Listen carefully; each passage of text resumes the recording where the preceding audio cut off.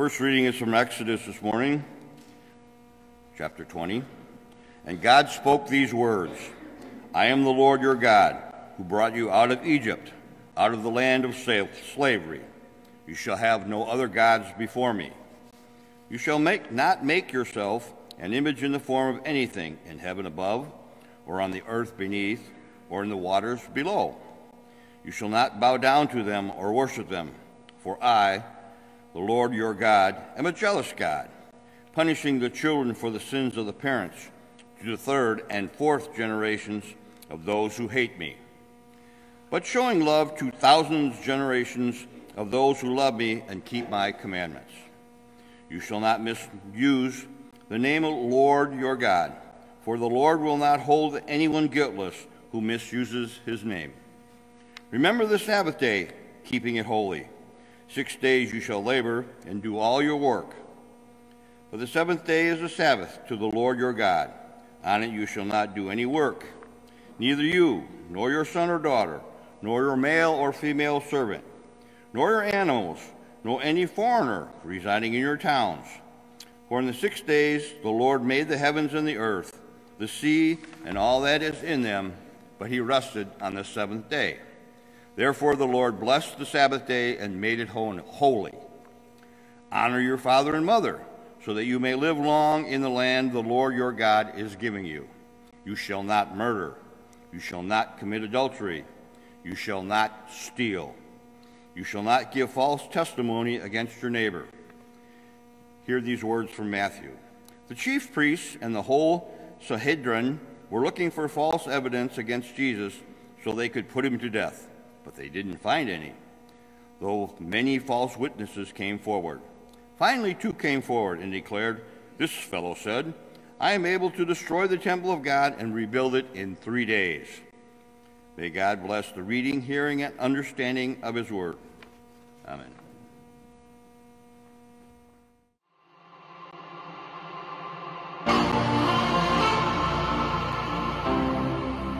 Nearly everyone has heard of the 10 Commandments, the list of thou shalt nots found in the Bible. Jesus saw in these commandments not onerous burdens, but guardrails and guideposts designed to help us experience the good and beautiful life. Words that set safe boundaries, create order out of chaos, help communities live peacefully, and protect us, often from ourselves. Every thou shalt not was intended to point to a life-giving thou shalt. These ancient words were given by a loving God who longed to protect us from harm while pointing toward the keys to a deeply meaningful and joyful life. Words of life, reading the 10 Commandments through the eyes of Jesus.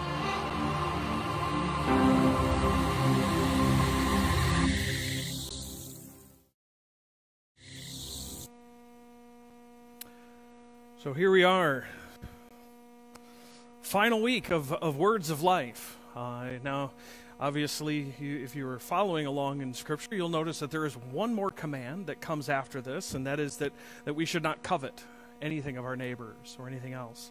That we're going to focus on Wednesday night during Pathways Worship. But as we get together, as we share this message from God, I encourage you to have your bulletins. You've got them handy. If you've got pencils or pens, there's a spot in there that you can take notes. There is a spot in there that also has scripture passages and questions throughout the week. And so I want to remind you that those are there. One other thing that I wanted to kind of add in this week, because of a conversation that I had this past week, is that if any time during this message you have a question about something, I encourage you to text it in to me. I'm not saying that I'll be able to answer it right away this morning, but maybe at the end of the service I might be able to address something if I'm able to. So if something comes up in your head and you go, wait a minute, I really want to know about this, just send me a text. The number is in the bulletin. My cell number is there. You can text it to that. For those of you at home, it is going into the chat as we speak. So that is there for you. So will you pray with me as we begin? Gracious God, I thank you for this day. I thank you for bringing us all together as one big family to discuss these commandments and what they mean for us.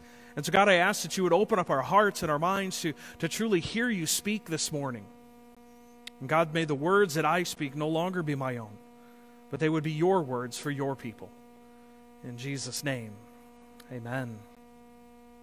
So, well, here's our fifth and final week. The Words of Life is taking this list of laws and shifts the focus on seeing them through the eyes of Jesus. Remember that behind every thou shalt not is a greater thou shall. Now, I know that this is not the last week of Lent, but as we finish, like I said, on Wednesday night. And I hope that you can join us during that service. Then we're going to celebrate Palm Sunday and Maundy, Thursday, and Good Friday and Easter together on the lectionary passages for those services. I pray that you've already made plans to attend one or more or all of them to help your understanding of this special season. So back to the Ten Commandments. You know, these are not just laws that we are meant to follow because God said so, because many of us have had our parents tell us, this is what you need to do, and why is that? It's because I said so. It's not so much that. We want to follow them because we want to experience that deeper relationship with God. We desire a deeper relationship with God and with others. And so I will remind you one last time, well, unless you're here Wednesday, I'll remind you again on Wednesday, that 1 through 4 talk about our vertical relationship, that relationship that we have with God. And then 5 through 10 talk about our relationship with each other, that horizontal relationship that we have, asking us to, in effect, love our neighbors as ourselves. And so I hope that this worship series has meant as much to you as it really has to me. Diving deep into these commands again has brought some things to light in my life. And I hope that during the season of Lent and the focus on these commands, that you have found deeper meaning and maybe even some challenges for your life as well. And so, let's dive into this 9th commandment. You shall not bear false witness against your neighbor. There is a whole lot of stuff in this. From false testimony in a trial, to discerning what is the truth, refraining from gossip, and even the ever-expansive do not lie. So where do we begin? Well, I think it's always good to start with Jesus, right? If you ever wanted a perfect example of this command and what this is supposed to look like, one that really demonstrates a good reason why we should not bear false witness, it doesn't get much better than that passage that Don just read from Matthew this morning. And so as we set the scene, we realize that this has already been a really long day for Jesus and the disciples. They've arrived at Jerusalem. Jesus has cleared the temple, offered a series of teaching moments, celebrated a Passover meal together, walked in the dark to the garden, and then things began to fall apart. Jesus is betrayed by Judas in the garden. He's beaten, arrested, and taken to the home of the high priest, Caiaphas, to face the council. Here is where our passage this morning takes place. And so we need to notice that the chief priests were looking for people to give testimony against Jesus. But not just any testimony. They needed false testimony. Because we know that everything that Jesus did was the will of God. What was going to be spoken was going to be a lie. But this is dangerous. Because giving false testimony or committing perjury in this day was punishable by death, not just by a few days in jail. So it sounds like they were having a hard time finding two people to speak. And so so that you're aware, they needed two people to testify, but they couldn't have spoken to each other before. This way, it eliminates that possibility of them working on their stories together. Well, eventually, after many, the priest fined two. But we need to pay attention to what is actually said. They testified that Jesus said, I am able to destroy this temple of God and to rebuild it in 3 days. Close only counts in horseshoes and hand grenades, right? Jesus didn't say this. although it has some resemblance of truth to it, in order to get the words that Jesus actually spoke, we actually need to look at the Gospel of John, the 2nd chapter.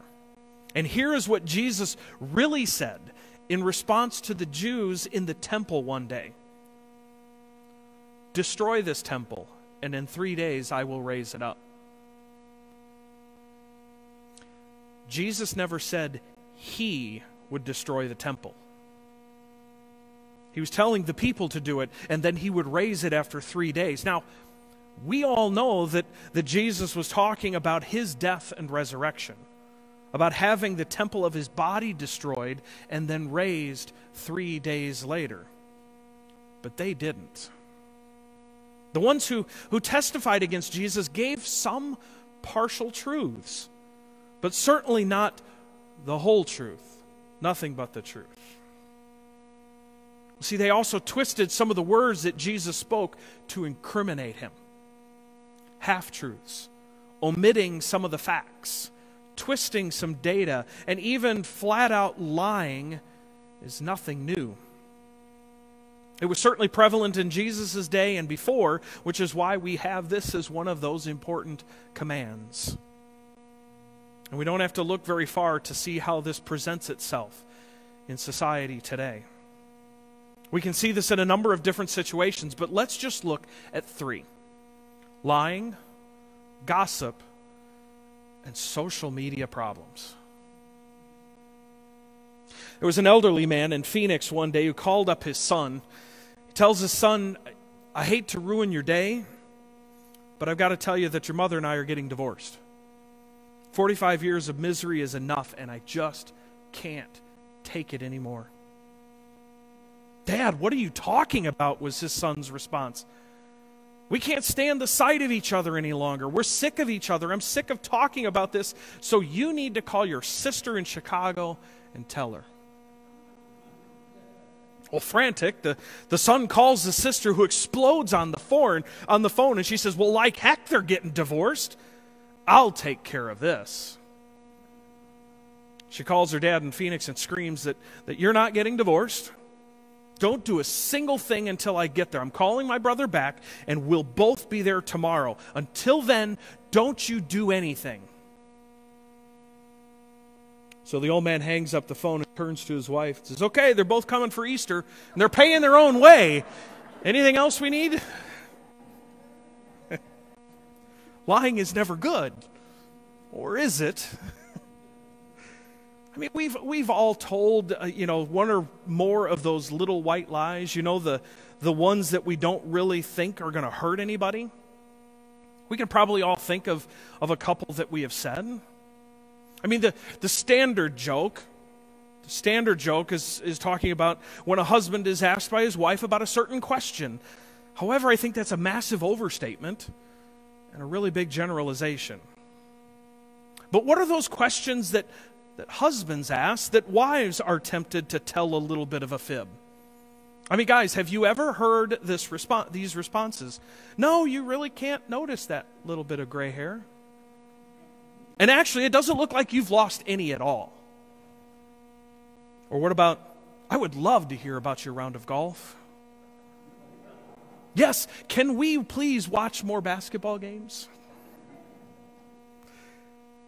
No, I have no doubt that you can fix that leaky pipe, as she looks up the plumbers on her phone. Or maybe this. No, I didn't spend too much while shopping today. Oh, that old thing? I bought that a long time ago.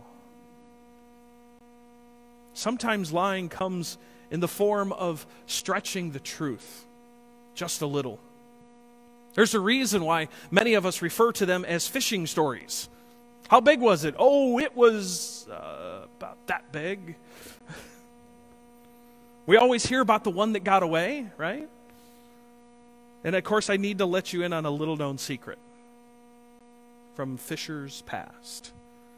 Let me know if you've ever thought about this. When taking pictures with your recently caught lunker of a fish, no matter how big or how small, you need to hold it in the right position for the photo. You never hold the fish next to you. You always hold it out in front of you. This way, the camera perspective gives the impression that the fish is bigger than it might actually be. Sorry if I've burst any bubbles out there. Especially for those maybe have a picture hanging on their wall of one of those. I mean, we all know that lying is wrong. But many will ask, actually, if it's ever okay to tell a lie. The easiest answer is that it depends on the context. Context is everything when it comes to interpreting Scripture, when it comes to evaluating a big career move, or even when it comes to stretching or eliminating the truth altogether. What is the goal of the lie? If it is to protect others' lives, then it is probably one that you could tell. For those of you who are reading along with us, in Adam Hamilton's book, he talks about a woman who lied to the German military so that she could help thousands of Jews escape. These were good lies to tell.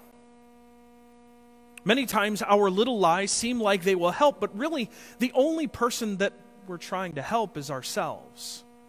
And those are the ones that we really need to evaluate. The last lies that I want to mention this morning are the ones that we tell ourselves. When we try to repress feelings and self-image issues with lies, we do damage to the image that God has created within us. Remember, we are created in the image of God. And so when we try to cover up who we truly are, we in effect are saying that we don't believe that our image and life somehow is created in God's image. Can we stop telling ourselves lies? Can we truly be who God has created us to be? I hope so. Gossip is another way we can bear false witness as we look at this command. When we begin or even perpetuate gossip by spreading half-truths or lies about someone else, we do damage to another one of God's creations. The image of God, right? I've even seen this during a worship service. We sometimes call this prayer concern gossip. Yeah, okay. I was thinking that, we really don't have that much around here. I have known some other churches, though, that have. We raise these concerns about someone else without their consent, and we really need to ask ourselves a question about why we are actually sharing that. Is it truly because we care or desire health and healing in a number of situations, or are we trying to bring up the dirt on someone? So we need to be careful. Finally, we come to social media. Not sure why, but it seems like we could actually do a whole worship series on social media. The benefits as well as the dangers. See, it's such a new phenomenon, and I think we're only scratching the surface of the distant possibilities when it comes to this form of communication. With this learning curve should come all kinds of caution and warning signs. For some, spoken words are easy to say. Confrontation is easy for some of us. However, for the many who don't find that easy, social media offers a platform of anonymity. It becomes easier to share those words that we wouldn't have actually said to someone's face or while they were in the room. Sticks and stones may break my bones, but words will always hurt me. However, the main part of social media as it looks in relation to false witness comes when we can't tell what is true and what is not anymore. Digital media is wonderful until it's weaponized against the truth. We've talked before about the impossibility of living up to what we see on our friends' Facebook feed, especially when they only take pictures of the wonderful moments of the fish right out in front of you. Wonderful moments in their lives, but this topic takes it a little bit further. Photoshop introduced the idea of changing images digitally to make them perfect. Initially, we could see that airbrushing people could take away any imperfections. But now you can take a picture of someone and you can place them in any place imaginable. I could make it look like I was in Hawaii with Dave. Or in Paris, or I could maybe even be on Air Force One. Without good computer software, you might not never know that those images were fake. So how do we know what is true? How do we know when we are being duped into believing a lie? This becomes a huge problem. And now it's multiplied by how many times people share the information fully believing the lie.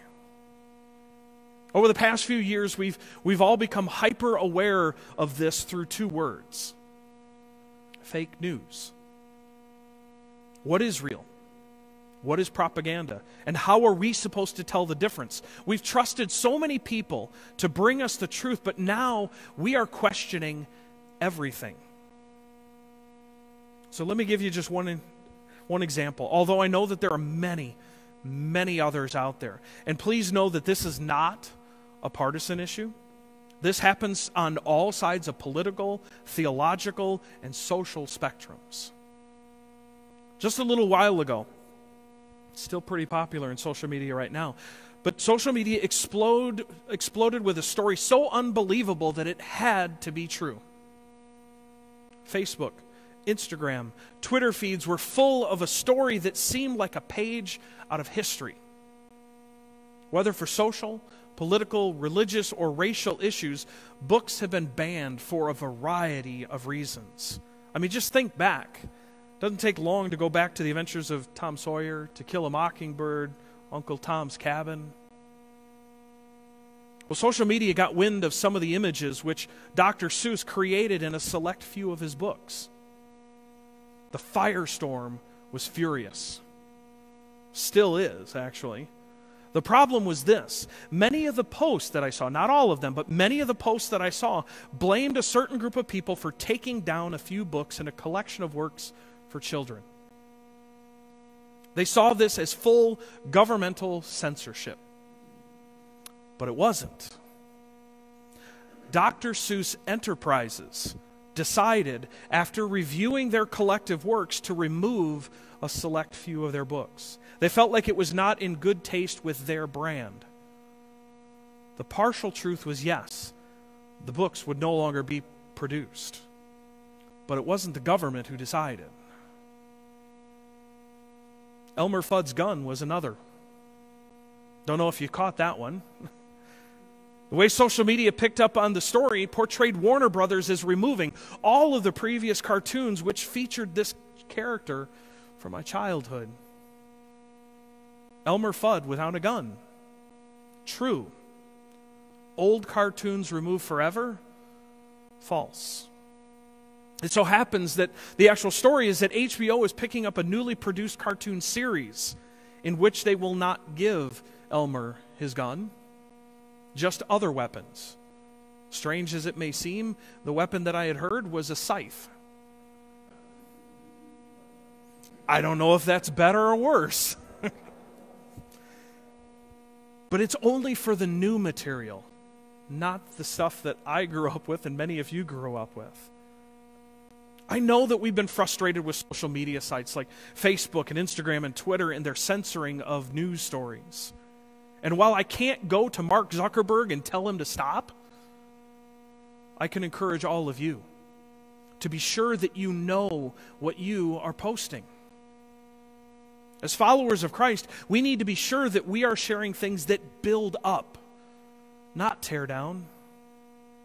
Social media can be a good thing if it is used properly. All right.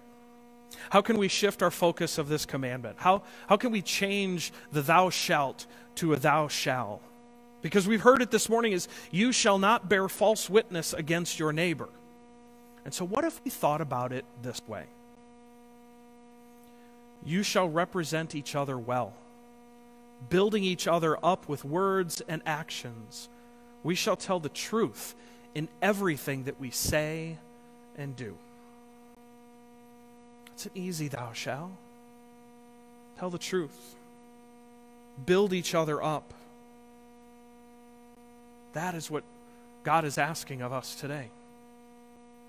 And so as we wind this series down for Sunday mornings, we have another, what would Jesus tell you?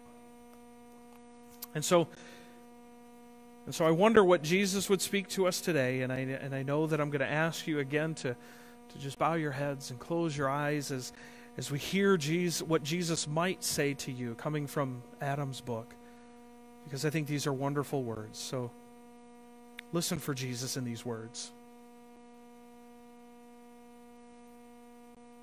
I know you've been hurt by words others have spoken.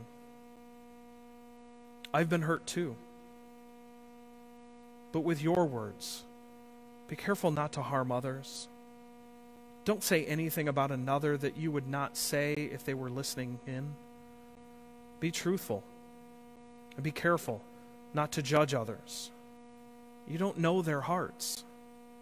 Instead, use your words as instruments of healing, blessing, and love.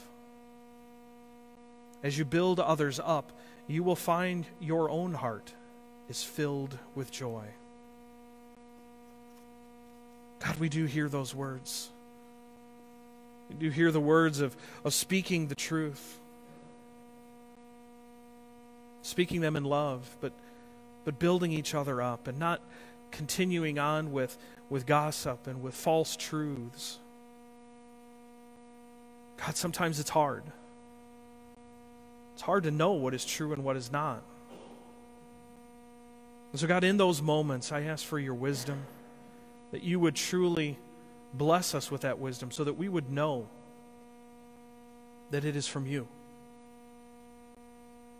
and that we would continue to build each other up. Thank you for this message. Thank you for the message in all of your commands. All of this we lift in the name of your Son, Jesus Christ. Amen.